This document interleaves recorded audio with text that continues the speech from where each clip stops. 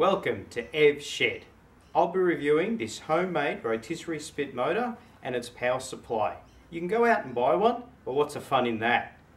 Hopefully this will inspire you and give you some really good ideas on how to make your own motor.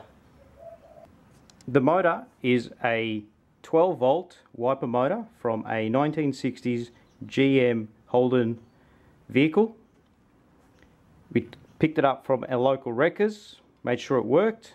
Comes complete basically with the wiring, positive, negative, fast and slow speeds. So there's two speeds to this motor. It came with the mounting bracket, which we mounted onto our box tubing, which allows us to move the motor up and down to keep tension on the drive belt. Here's a close-up of our wiper motor. To attach the drive pulley, we had to make some modifications to this. As you can see in here, there is a threaded screw that comes out about up to here.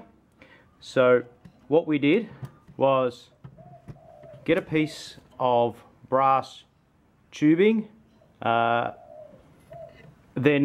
tap out the brass tubing to fit the screw size, attach it onto the screw piece that comes out of the motor, and then put the drive pulley onto it and then screw it onto it.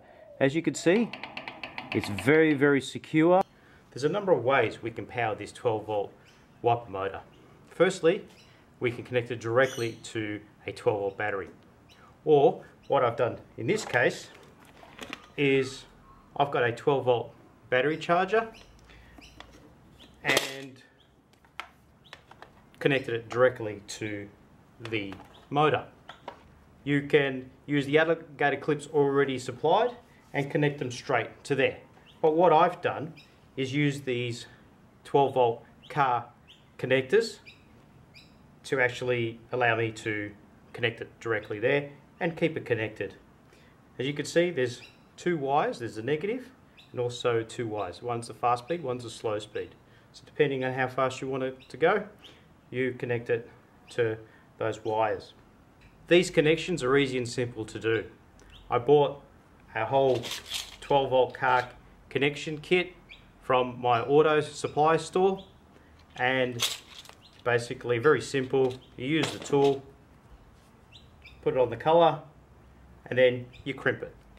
One thing to note about these chargers is this is a fairly old one. If you try and use the new ones, you may have an issue where it has an auto cutout facility. So after a couple of hours of it running the motor, it may heat up and cut out. Whereas these ones don't have that cutout.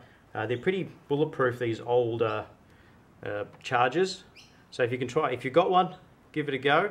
However, as I said before, there are two options. Either connect it to this or connect it to a battery, and then you can always use this to actually charge the battery while this is running.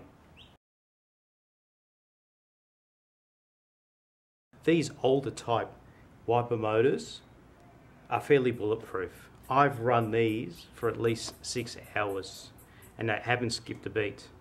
I hope this has inspired you to actually make your own or give you some ideas on what you can do if you want to make a rotisserie spit motor. If you like what you saw, please push the like button down below and please subscribe to Ev's Shed. Thanks for watching. Ev's Shed. Catch you later.